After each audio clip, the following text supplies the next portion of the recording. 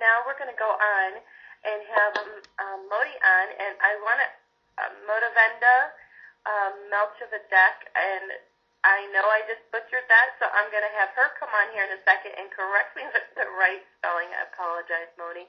But she wrote the book, The Edge of the World is an incredible, The Edge of the World. And this is an incredible book that has its own power to release repressed emotion in the victims of all kinds of abuse and help facilitate in their healing in pretty much the same way that therapy accesses embedded trauma. And the ability of this work to support self-healing is wondrous. The Edge of the World is only one of the many outstanding compilations authored by this very talented writer and artist, and I'd like to welcome Moti to Heal Yourself Talk Radio. Hello, how are you today? Oh, I'm great, Rebecca. Thank you so much for saying and did I say your name right? I apologize. Yeah. I practiced it, and I was so afraid I was going to butcher it.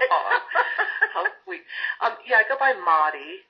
Moti, okay. And then my full name is Motavenda Melchizedek. So you were pretty darn close. Cool, that's good to know. Yeah, but Moti for short. Okay, and you wrote the book, The Edge of the World. What made you write this book? Well, it's, how would I say this? So the title is actually The Edge of the World, and the subtitle is The Metaphysics of Survival and the Evolution of Humanity. And so I basically, when I did really the bulk of my integration work, I was abused as a kid, and I went through a lot of therapy, and I'm an artist and a writer and a metaphysician, and as I did that integration work about 20 years ago, I guess it's been now, I happened to chronicle my whole process through writings and illustrations that actually capture in real time my own process of healing those wounds of self-alienation that accompany that kind of trauma. And so I've had this body of work for all these years, and it's like I created that work sort of too soon or ahead of time or whatever. And so I am really just, this piece is just one of the essays that I wrote, and then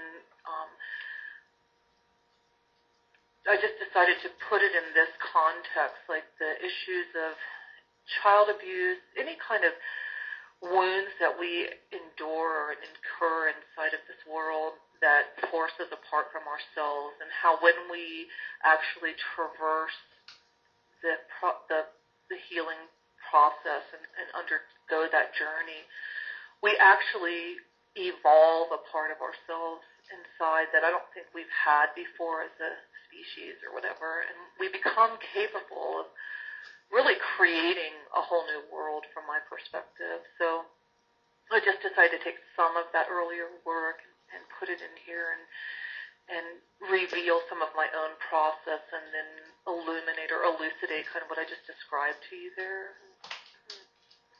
Now, you talked about a little bit earlier about being abused as a child. How did that affect you as a teenager and an adult in the beginning? Excuse me. Well, very extremely, I would say. I came from a family of 7 daughters and an Irish Catholic family, and we were sort of like the perfect little family, 7 girls all a year apart. And we had, in my abusive family system, it was very much about, maintaining an outpicture, the outpicturing that we were together and healthy and right on target for, the exemplary family.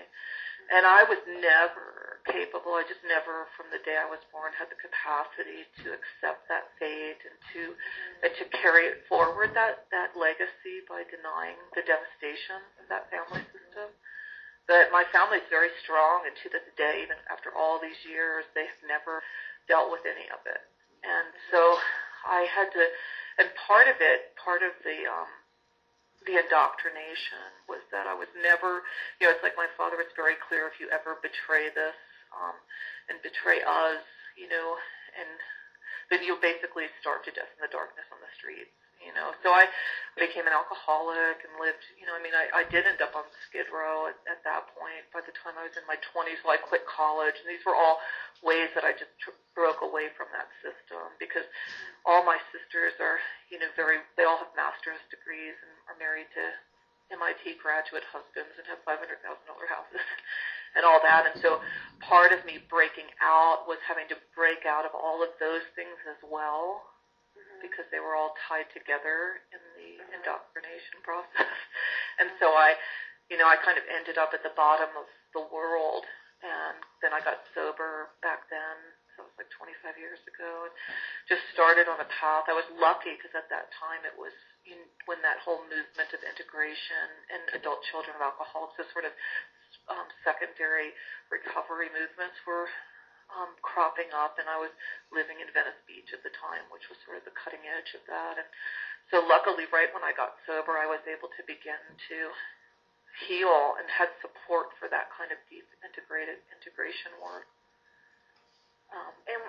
When you started healing, what was your first step? I mean, besides, because I've talked to other survivors of abuse, whether it be physical or verbal or even emotional abuse, and I'm always interested in what their first realization was and what their first step was to move out of that situation.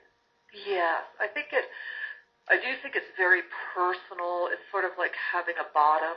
For me, it had to do with just reaching a bottom with alcoholism at that time. And, I used, as most abuse survivors, anybody who's running from the truth and having to maintain an experience of self-alienation, meaning, where you're living inside of your own life, but you're not allowed to know the truth of your own existence and what you've lived through and survived. I had to inebriate myself to do that. And so once I stopped drinking, my memories, my devastation just came flooding into my world. And around that time, too, my father died a couple of years into sobriety. And for me, it was just really putting down alcohol, because that had been how I had coped and sort of blurred my history. I mean, during college and stuff, I would just go out to get drunk every single night and be sexually promiscuous and things like that, because I was just reenacting that childhood stuff. So for me, it was that. It was it was the process of, and actually at that time, I did not have the self-worth to choose a path of health for myself. And I got sober just because I met somebody who was sober, and then I wanted him to like me and stay with me. So I started to get sober too. And then after being sober for a while, I got my own footing and decided to take that path for myself. It had to have been really hard to break out of what you'd known pretty much for your entire life. Did you ever feel like when you started breaking away that the fear, were you doing the right thing? Were you overreacting? And I'm just trying to think of all the emotions that would come at that point in somebody's life, when they're trying to break away from something that they're used to all the time. What was the main emotion? Because I know with something like that, there's 1,000,001. What was the main emotion that you came across when you first started on your journey to where you are today? Well, I would say the time, really, for me, in a lot of ways, it goes back to being a little child and never accepting that fate. And I always knew I was going to get out of there, and I was going to find a way into another world where that was not acceptable to do to a child.